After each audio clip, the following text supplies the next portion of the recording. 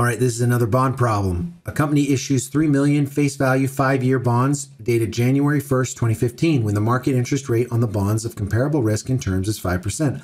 The bonds pay 4% interest annually on December 31st. Based on the effective interest rate method, the carrying amount of the bonds on the year it is issued at the end of the year is closest to a couple of answers here. All of them are below the $30 million. All right, so the bonds are required to pay 5% by the market, but the coupon payments only pay 4%. So it's a discount. All of these are less than 30,000. So we're actually going to have to kind of do this the hard way and figure this out. So let's put this in the problem. It's a 5-year bond and $30 million, and it's paid at the end of the year. All right, clear everything out of our time value of money. And let's put in the numbers. 30 million is our future value. Our payment, the market requires a 5% payment on this. So, we don't know. Almost messed that up.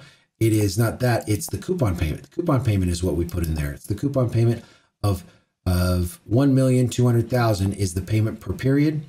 And that was the 4% times the 30 million. All right, so 4% times the 30 million. Second quit.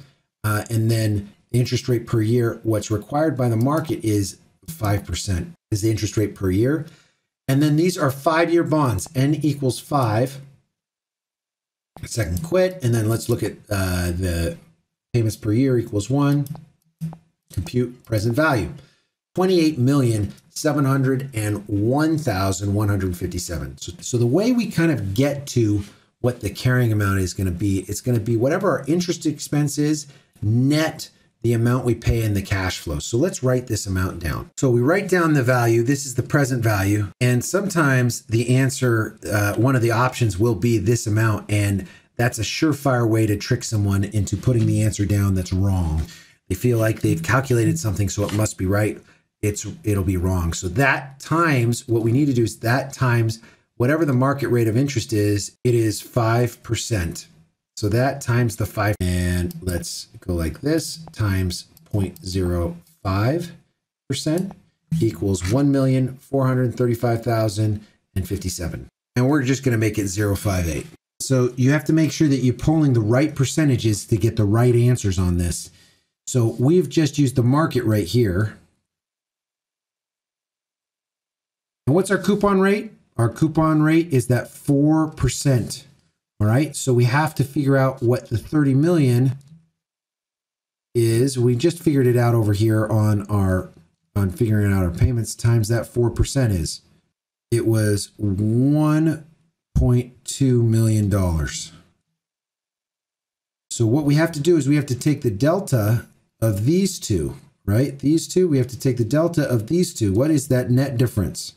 Well, it looks like it's about 235,058. All right, 235,058.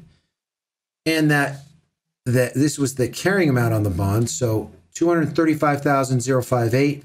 We're going to have to write up that bond by that amount. And it turns out that if you just do this in your head, the 28,701 plus the 235, it's going to equal C, the 936. We can just ballpark it and we know it's there. We know it's not this, and we know it's not this. It doesn't go down by that much. And they're going to try to trick you by subtracting it or adding it, and you have to know what you're going to do with it. In this case, we add to it and we get 28,936, 215.